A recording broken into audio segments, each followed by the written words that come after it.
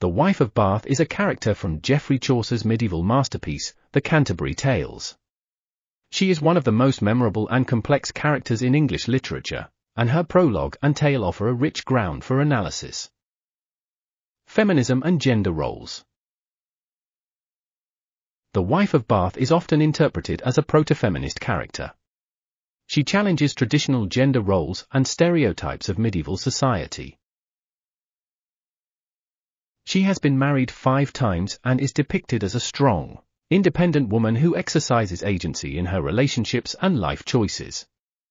However, some critics argue that she merely exploits patriarchal norms rather than truly subverting them. Sexuality and power. The Wife of Bath is unabashedly sexual and uses her sexuality as a source of power. Her prologue is marked by her openness about her experiences with men and her views on marriage and relationships. Through her tales, she explores the dynamics of power between men and women, often using themes of control, dominance, and desire. Marriage and authority. The Wife of Bath's prologue and tale revolve around the theme of marriage.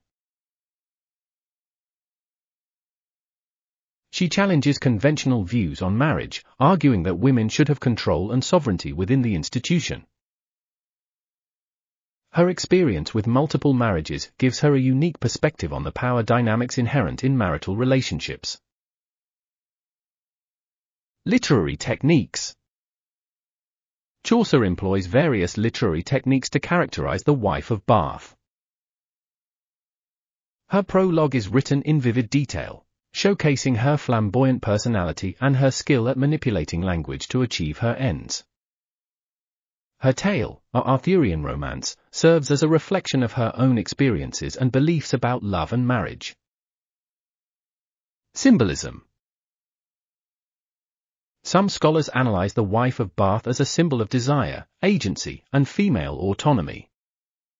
Her physical appearance, including her gap tooth, is often interpreted symbolically, representing her earthiness and vitality.